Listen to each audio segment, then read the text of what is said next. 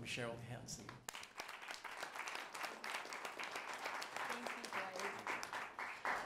And I think that our whole family recognizes how amazing it is to have my father's work placed in the cultural context of this country.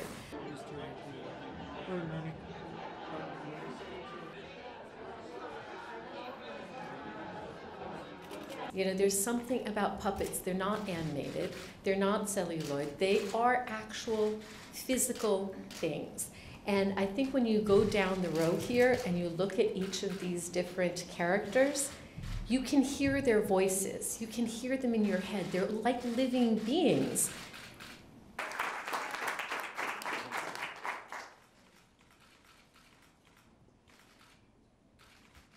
Thank you. Now they belong to the nation.